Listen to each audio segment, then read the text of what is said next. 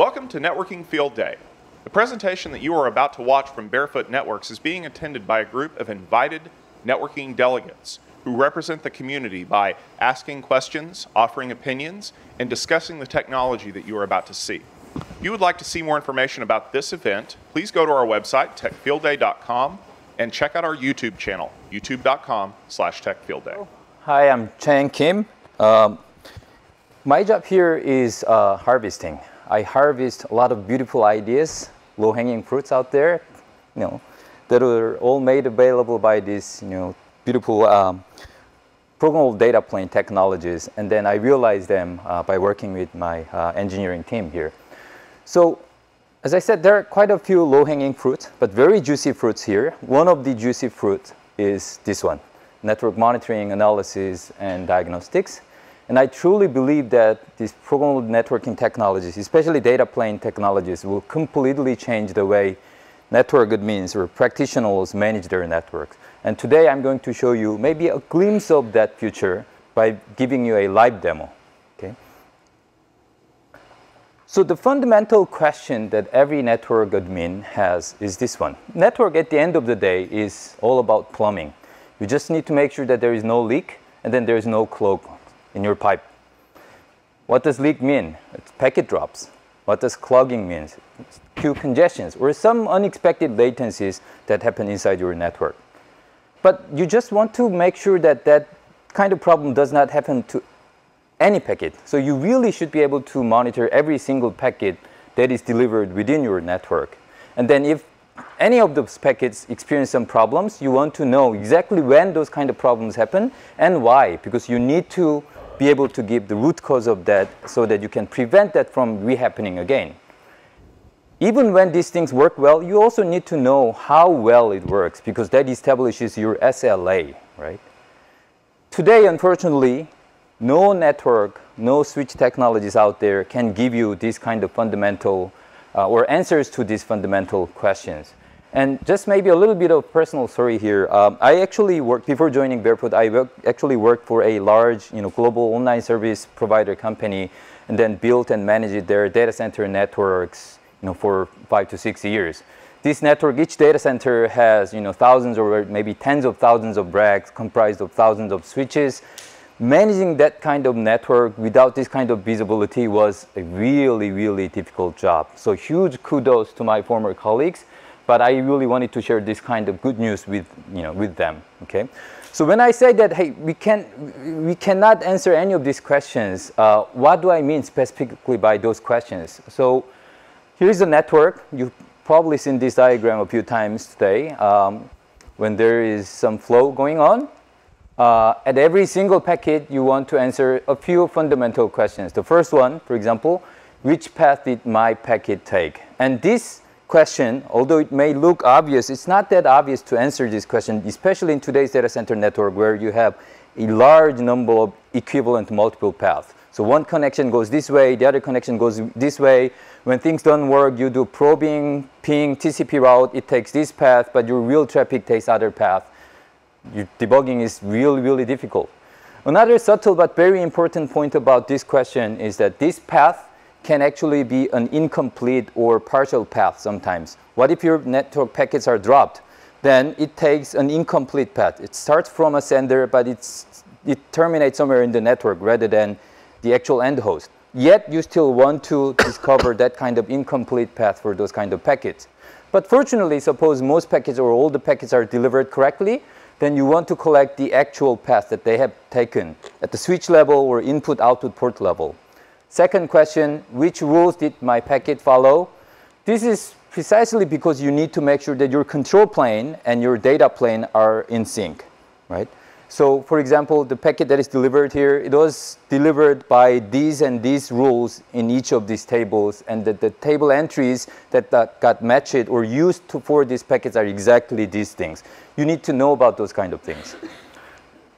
The third one, how long did my packet queue at each switch? How long did it wait in every hop?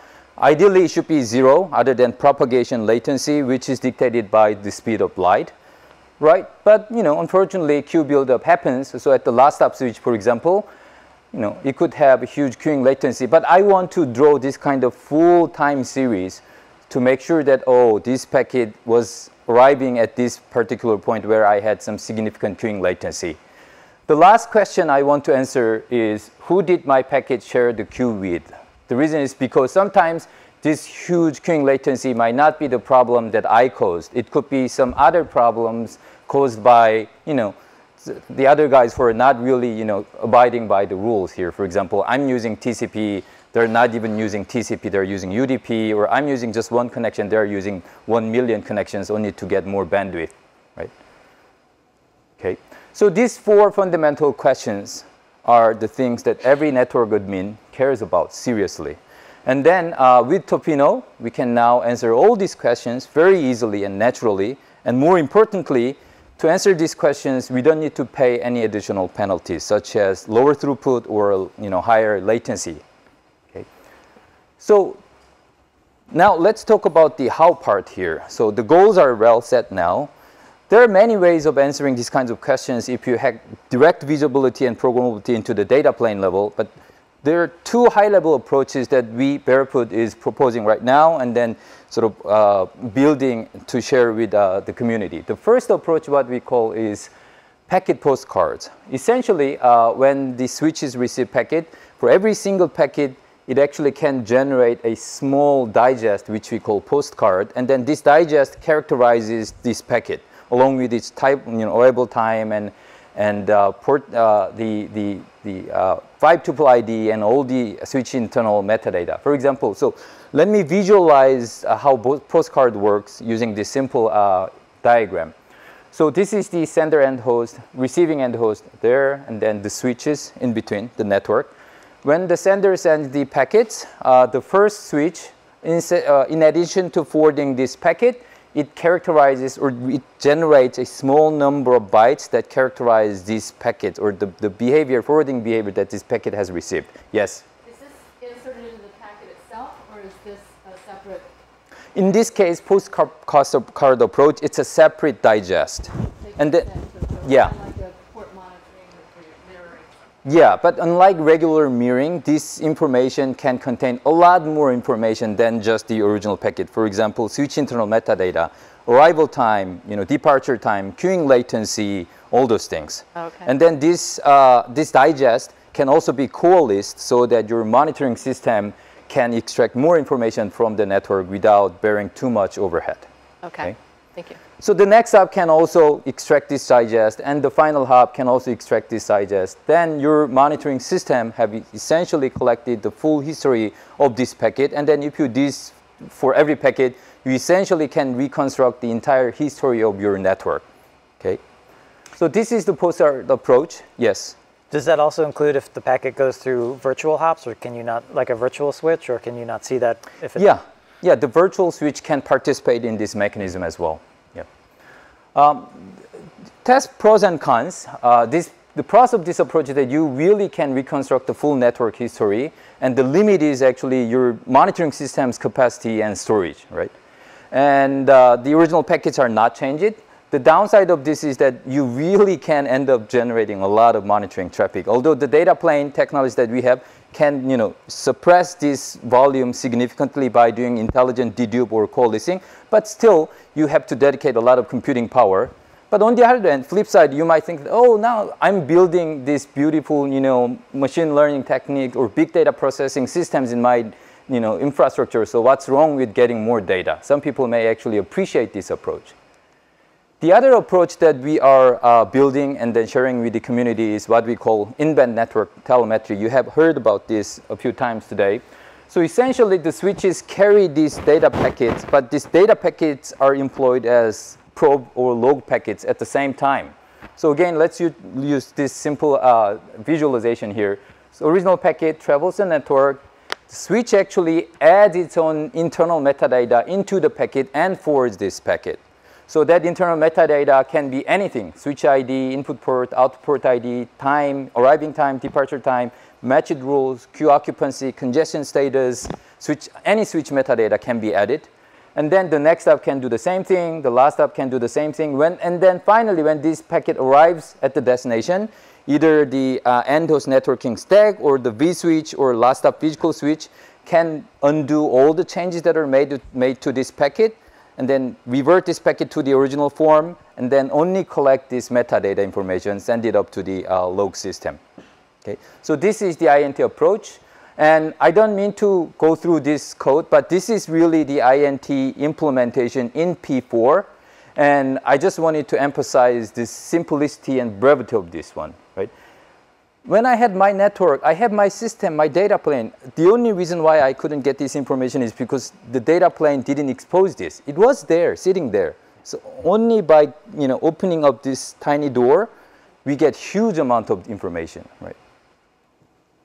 So this is the part where you actually dictate that, hey, I want to collect switch ID and then queuing latency. If you want to collect something else, you can just simply change this portion. Yes? You're using the TCP options field there. Yes. Is that a specific choice? It could be anything. I could create my own tag. I could, inject it as an extension header or something like that. It's really just an arbitrary choice? That's a great question. So we can't care less about that. Because of the programmable nature of our technology. You can choose TCP options, your own layer 4.5 header, or if you happen to use your own network virtualization protocol such as VXLAN or Geneve or NSH already, you can introduce these things as options to those virtualization protocols. Right. Now, this example you used there, using TCP options, that could live outside of a programmable network then, versus what Greg was saying, where you have to strip that out before it leaves into the wild, right? Because you'll wind up with problems down the line. That's right? Yeah. Okay. So if you have legacy device that do not understand this, yes, you have to undo the changes. Yeah. But TCP options in particular is useful because no devices in the middle care about TCP options. Except firewalls. Firewalls, yes.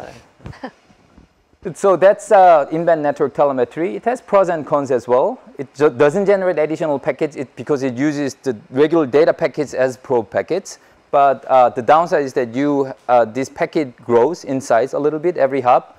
But if you think about it, this is just a generalization of in-cap protocol that a lot of people already use for network virtualization. Instead of doing it only once at the top of rack sender switch, you just do it over time, a few times, right? So let's have a live demo here. So the demo environment looks like this. So you have this Tofino switch working at full line rate. And then it already carries 6.2 terabps of snake pattern traffic. But I reserved 3 ports here so that I can attach this aggressor sender and then the victim sender here. And then they share the same output port and hence the same output queue. And then they will send traffic to their receivers respectively. Okay, so this victim just generates a low rate but continuous flow around 400 megabps, and the other one occasionally sends very high rate 40 Gbps but very bursty on-off traffic pattern. So this doesn't happen all the time, but whenever it happens, you will see something interesting happen. And then to observe that interesting behavior, I enabled the INT technology here. And then specifically, I'm collecting the queue arrival time of every single packet, as well as the queue depth that packet has observed at the arriving time. Okay? And then, so because this is enabled, all the packets leaving this port will carry this information inside the packets so that I can attach some simple monitor either here or there, and then collect, analyze, and visualize these queue statistics. Okay, so that's the basic setup. What's going to happen is that when the low rate traffic goes through, and then when there's only this low rate traffic or the victim flow, the queue will be empty. I mean, obviously, there is no oversubscription. One input, one output, and this one is even lower than this output band or speed. So queue is entirely empty. But, and then you will be able to detect that very easily and confirm that because every single carries that, oh, my queue, I observed 0 sized queue. Right? But when this happens, there is oversubscription, right? 2 guys trying to use only one, and then this one is already full line rate of output port, and hence the queue will start to build up, and then you will immediately detect that, oh, the queue is full now. Okay? Now, when this traffic goes away, the queue will drain, and therefore you will again soon discover that your queue is back to normal state. Okay? So this is, yes. Just a quick question on the, and you had the legacy switch there, is you guys are doing like really high line rates. Do you ever see the scaling down? Like, would you not want this in your 1 gig switches too, and then really, build this entire family of visibility and programmability? Is that on the radar at all, that it's not just going to be the big high horsepower, but it might be at the edge as well? Sure. Well, so maybe let me take that question. So, absolutely, the beauty of this is it's applicable to everything, and the technology, what we wanted to go do is prove out that, hey, there is no trade-off from a performance perspective, because the natural, question that most people have is, oh, you can do this slow, but you can't do it fast, or you can do it, but there's some other trade-off, right? So we've gone and proved that, but you could see this technology being applicable across the. Yeah, because why would you not want this just at the data center? Why wouldn't you want this everywhere? Exactly. And so that's where you see P4 applying to many different platforms as well, Sure. And you could see this technology scaling in many different directions. Okay, so this is the simple UI, the monitor UI, and it'll show you the real-time queue occupancy. This is the time series, and this is for the past 1 second.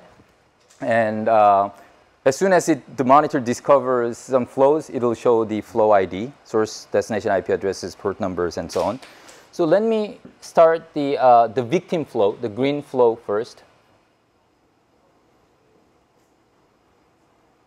So you have probably noticed that it discovered the onset of this new connection from this source IP address, source port, to this destination and destination port.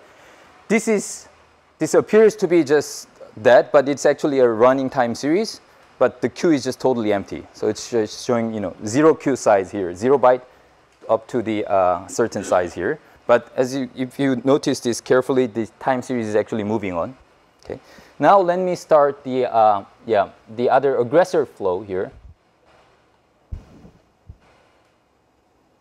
Occasionally, you can observe that this aggressor flow kicks in, and then it builds queue significantly. So the y-axis is somewhere between 0 to 1.6 megabyte. Okay. So whenever this happens, you notice at real time, something is going on. Why is this queue building up and then draining away very quickly? This is what is called microburst, right? And then I'm actually collecting this information from every single packet, but I cannot actually draw like millions of bars here because I don't have enough resolution. So let me just pause this and then zoom in. Yes? Can I just really, really quickly say, yep. Wow, you can actually see microbursts? Yes. This is like yes, for the first time in the history. Thank you. Yes. More importantly, you can even characterize these microflows. Maybe they don't exist. Oh. Okay. Now we'll have proof. So I paused this chart to zoom into this particular bar, and then let me show you this. Right? So because I'm collecting this again from every single packet, I can actually see that the queue is shooting up very quickly here and then draining gradually. Right? So suppose this actually happened. This seems to be each bar here represents probably about 5 microseconds or 2 microseconds, somewhere between there. So you can see that this is lasting definitely less than 1 millisecond, but probably maybe some hundreds of microseconds. Hundreds of microseconds may sound trivial, but that's actually an RTT in data center. Right? So these kind of packets are waiting for an RTT. And the chance is that some of these packets are actually dropped, which will make your TCP suffer significantly. Right? But suppose you actually wanted to detect this kind of problem by using polling technology from the control plane to the data plane. The fastest you could do, even at the risk of overloading your CPU, is probably once a millisecond. Then it's very easy for you to miss this kind of microburst, right? Let alone characterizing the uprising pattern and then decay pattern. More interesting thing here is that, as you can see, I have actually already broke down this composition of these queue details between these two flows. You may think that this is entirely inundated by the aggregate or aggressor flow, because aggressor is actually 2 orders of magnitude larger than the victim. But actually, if you look at the details, I'm just changing the y-axis here to log scale. There are a small number of victim flow packets here, 1 or 2. But the vast majority is this aggressor flow. So by looking at this kind of compression or composition, you can tell that, oh, this green one is likely to be a victim. Right? And the actual culprit of this queue buildup is this aggressor flow. The reason? Obvious. This guy is taking the lion's share of this queue buildup. and hence it has to be the culprit. Right? So these two things, right? Characterizing this microburst by looking at the per packet sample, or not samples, so you are actually looking at every single packet's information, and then being able to derive the compositions of this queue buildup. These are, in my opinion, the unprecedented amount of visibility that programmable data plane can enable. And then this will revolutionize the way people manage, monitor, and analyze their networking systems going forward. So that concludes my demo. Thank you. Thank you. So you may not have even noticed a little comment that he made, which was, while all of that was going on, there was just 6.1 terabits per second of background traffic going on through that thing that we don't even see because it was going on. That was just kind of going on in the background.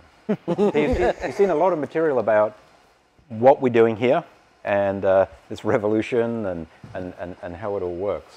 I just wanted to check in and see whether there are any final questions. We've already got time for one, maybe two questions about how all of this works. I wanted to add one point of clarification that I think maybe just didn't come across, and that is, you know, maybe wondering, if I write a program, how do I know that how fast it's going to run on Tofino?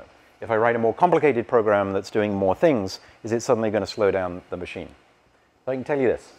If it compiles, it runs at line rate, period. You can't actually run a program on Tofino that will run at less than line rate. Just a little detail we left out. Yeah. So it's not like I add in IPv6 and there's no time slicing, there's no variation, there's no shared memory architectures. If you want your packets to go through multiple times, you can just tell it in the program that you do. No. But if it compiles, it will run at line rate, period. Right. Is that unique to Tofino? It's just a consequence of the feed-forward nature of the machine. Just purely, in fact, you can see it. It has way. Right? There isn't any. I think you needed to preface that with just one more thing. Just one. Any last questions before we? Yeah. You guys haven't announced support for network operating systems yet. I assume that's coming down the line. Correct. But is that going to affect performance in any way, or the capabilities, which depending on which network operating system gets loaded onto the device? Correct. So we've already integrated Tofino with at least 7 different switch operating systems. Some of them are open source ones. You'll see us talk about things like FBOSS and Sonic and things like this that we've integrated with.